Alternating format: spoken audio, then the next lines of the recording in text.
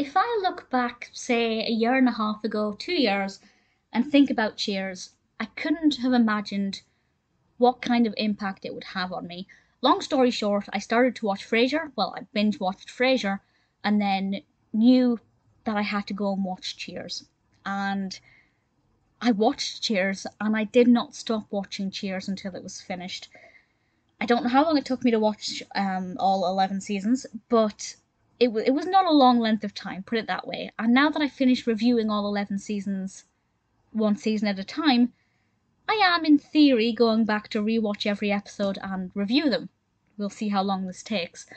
But hopefully it won't take that long, particularly as I'm champing to get to Rebecca's episodes, because I love her.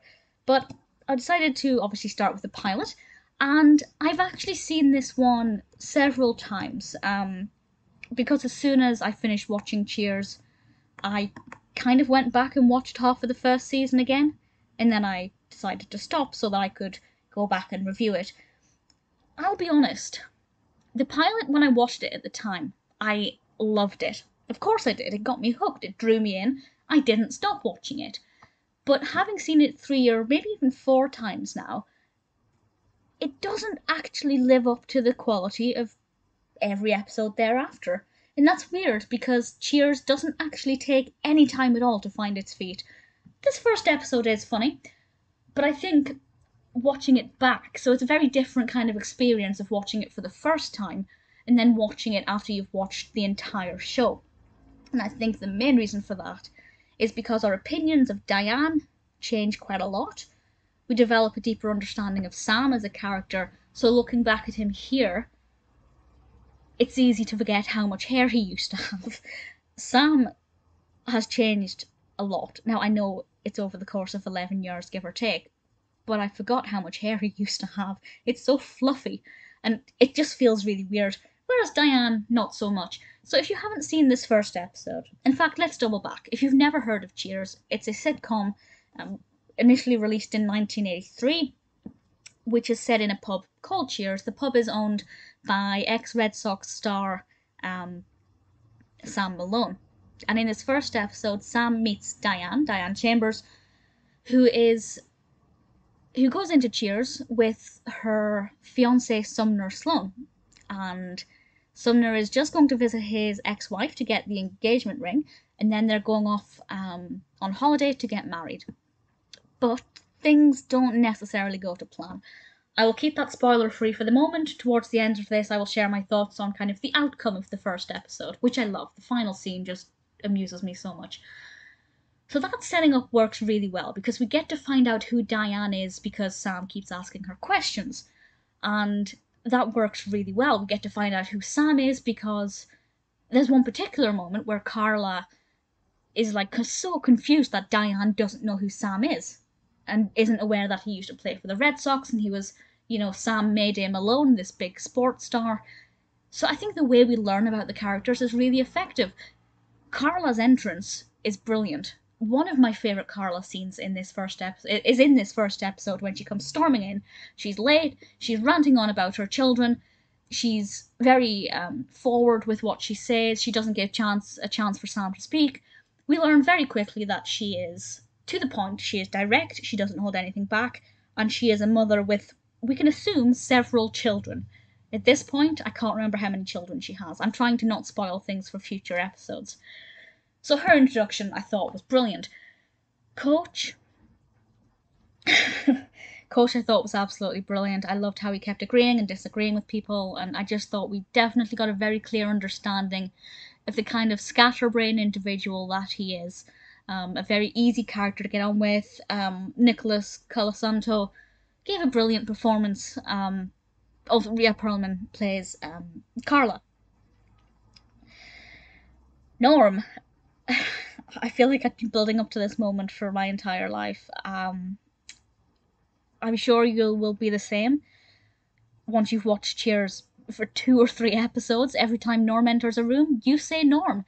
And I said it a little bit too loudly with this first episode. It's like I've been building it up for so long, and I got really so excited by that. So that's something that really amused me a lot. Norm in this episode is not actually that great.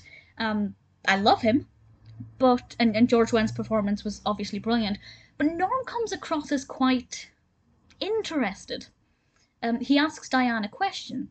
I think he asks her what book she's reading. And really, Norm, further down the line, just wouldn't care. Norm just kind of exists in his own world, and I feel like maybe it took a few episodes for Norm's character to truly be found.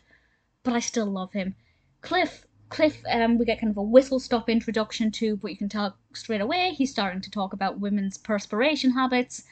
You know the kind of character you're getting with Cliff, and I think for an introduction from John Ratzenberger, absolutely spot on. Really thought, yep, that's how we're getting introduced to Cliff. With regards to Ted Danson and Shelley Long, straight away there's an on-screen chemistry between them. You can tell how fantastically annoyed by Sam Diane is, and I think the way they respond to each other works really well. Even though I'm not really a big fan of Sam and Diane as a couple, I know, but I'm not. It's as simple as that. I see too much of myself in Diane, so I get annoyed by Diane, but I love Sam, so I want Sam to be with somebody who doesn't annoy me. But even in this, I love their on-screen chemistry. I think it works really well. So a spoiler with regards to how it ends. Of course, we know that Sumner Sloan has left, and Diane isn't getting married, and she has no job, so she ends up working at the bar. And just the way it ended with her telling her life story to this, I think, German couple, were they German? And who didn't understand a word she said. It just sets us up for everything. Diane is going to go on about things. Nobody within the walls of Cheers is going to pay attention or understand or care. And I just think this is it. This is how it's going to go. And I love it. And it's beautiful. It's funny. It's a great introduction to the characters. The entire thing is set inside this pub. In fact, for the first few seasons, the entire show is set inside the pub. I assume it was a budgeting thing, but it does, as you may know, as the episodes go on, it does expand out to other locations. It's amazing. I love it. It makes me feel like part of something. Do you know when you become a fan of a show and you suddenly find yourself part of that fandom? With Cheers, it's a bit different because the Cheers fandom, well, Cheers hasn't aired in just shy of 30 years. And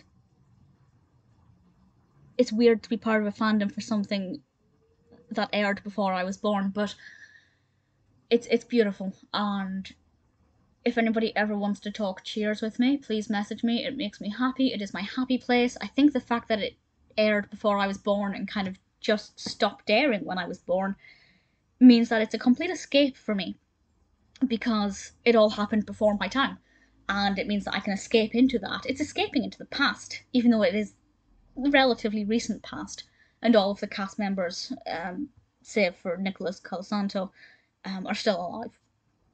But episode 1, absolutely love it. Brilliant introduction. If you haven't seen Cheers, please watch the pilot. I don't think I mentioned, it's called Give Me a Ring Sometime. It's lovely. I was hooked in straight away, and once I started, I could not stop.